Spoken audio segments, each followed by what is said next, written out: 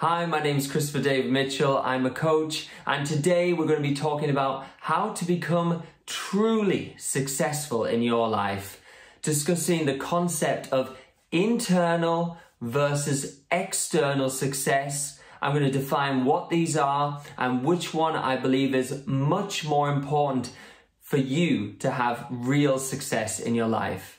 So let's get started. So most people watching my channel will know my story, that in 2017, I left hospital with nothing, with no health, 8 stone in weight, no money, no career, etc., etc. And I was determined to get my life back. I was determined to study success, to study how to be successful and how to make some of my life again after being so down and out for so many years. So I took it very seriously and I studied successful people. I studied what they were doing, and what I found was this concept that I like to call internal versus external success.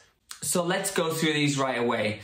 External success are the things that everyone sees. They're the things on the outside, and they're the things, unfortunately, that most of society values. So they're things like money, fame, career status, social status, number of subscribers, number of followers on Instagram. All these things externally that people think are the real success aren't actually the real success. And we'll discuss why in a second.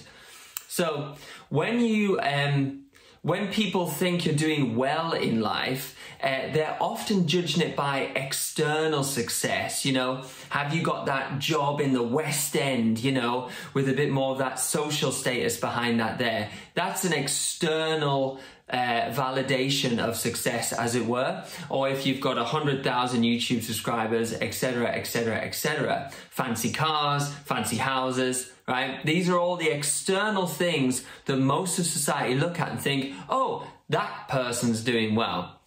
But really, much more important to creating true, real, long-lasting success is what I call internal success. Now, what does this mean?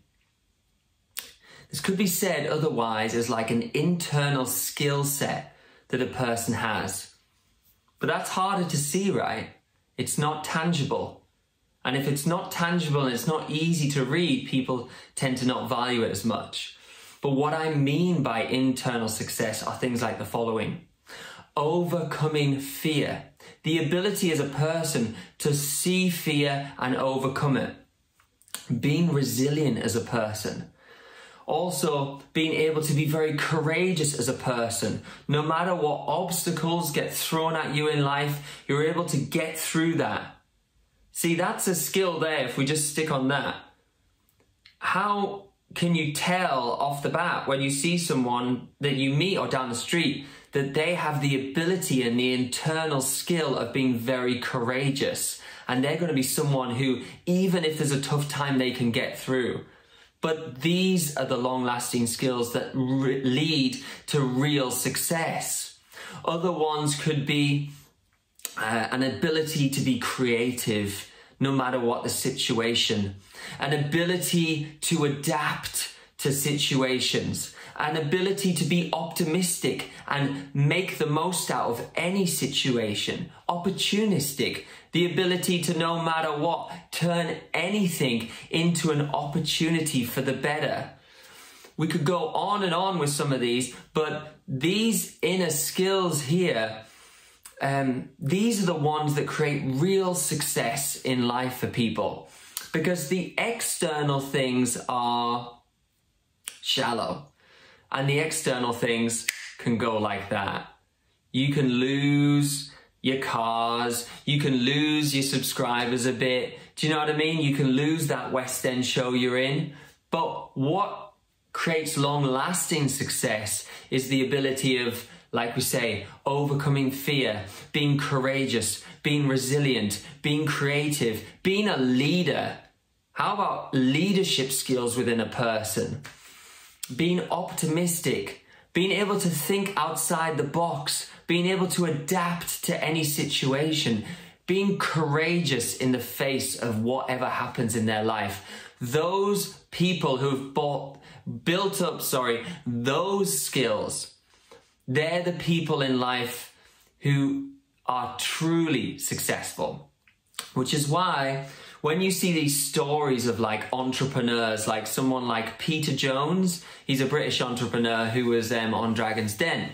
At one point in his late 20s, I think, he lost all his money. He lost millions and millions, but then he was able to get it back within a year.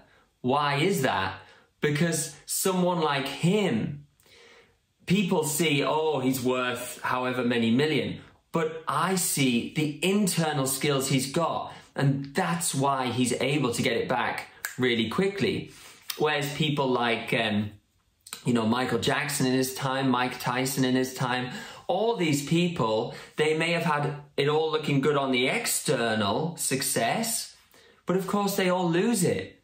Why? Because they've got none of these internal skills to be able to keep it going, to be able to sustain it. They haven't really got their success in a very skill-based way from internally. You see, when you just focus on the external, we have no idea how many skills you got internally, and therefore, like Michael Jackson or Mike Tyson or whatever, you could lose it. But when you have these internal skills that you build up, then even if you lost it, you could still get it back. And it's almost like people have got it the wrong way around, where people will go for the external goals, but really you're putting the cart before the horse. That's the phrase, right? Where if you build up the internal skills and the internal success with you as a person, it will radiate externally anyway. The byproduct will be externally. So I just think this is such an interesting concept, and one that I wasn't taught really. But I think it's very important. And I think this is why I believe as well that everyone should start their own business, should be a creator, should be a leader. Not because necessarily that's the end goal, but you have to learn these internal skills in order to be successful in these areas, because you cannot be a successful entrepreneur. You can bet your bottom dollar that those people are able to adapt really quickly. They're able to face huge fear and overcome it. They're able to think outside the box. They're able to be resilient no matter what. They're able to be courageous. They're able to be strong when they need to. They're able to be an amazing communicator when they need to. Like, they would not get to that situation unless they had these internal skills. So what business does is, when you go out on your own, you are forced to learn all these skills because you're entering the business world. It's a crazy world out there. So you're forced to cultivate these skills. So I do think, in a way, that starting your own project, starting your own one-man business, starting your own small business, being a bit of an entrepreneur, being a leader in some way, you will find that to be truly successful in these areas and truly successful in your life, it's not the external things, but it's these internal things that keep you going. And just say, this is why when I did online coach program, this is a coaching program where I was coaching other coaches on how to get clients, how to build their coaching practice and become a successful coach. And the main thing stopping them was not anything externally. It was them. The main thing stopping them being successful was, were they willing to really have the internal motivation? Internal motivation. That's one we didn't mention. It's a huge one. Were they able to have to be internally motivated and to be able to self-motivate? That is a huge one that, again, is an internal success, an internal skill. You know, were they able to have amazing time management? Were they able to overcome the fear of putting out that YouTube channel and that video and what they really wanted to say? And the fact is that most people, unfortunately, will never get through that. But what separates the truly successful people and not, I believe, are these internal skills. So most of the online coach program was actually teaching people to change on the inside, because if I could change people on the inside through my online coach program, I knew they would get external results. So I was harsh on them at times, and at times I nearly felt bad about it, but I knew that if I could change their mindset and change them on the inside, the external results they wanted of being a successful coach with clients would work. And it did. You know, a lot of them are doing very, very well right now. They've already made their money back, etc., and they're doing really well. So I'm really pleased about that.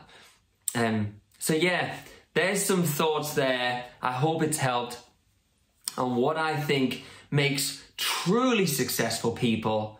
And yeah, so have a think now, as a thought. Have a think about just how much you've been aware of this, and notice, be self-aware now.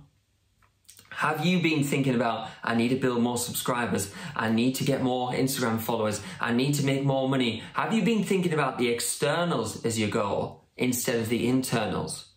Or have you been working on, I need to work on my self-confidence, I need to work on the ability to self-motivate, I need to work on my ability to face fears and overcome them no matter what. I need the ability to have an optimistic mindset, to have confidence in my ability, to be courageous even when I'm not sure my idea will work.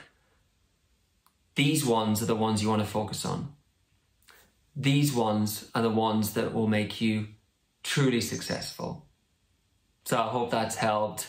Check out my website if you want any more. Stick with me for more. There's going to be more to come on this. I'm really excited to be talking about all these things that I learned from my own coaching practice, coaching other coaches, and then sharing them with you. But yeah, do check out my website, ChristopherDavidMitchell.com. I've got my online coach program on there if you want to learn some of these internal skills and have me with you to really everything that I know to develop these. I'd love to go through that with you. Otherwise, take care. I hope it helped, and till next time, speak soon.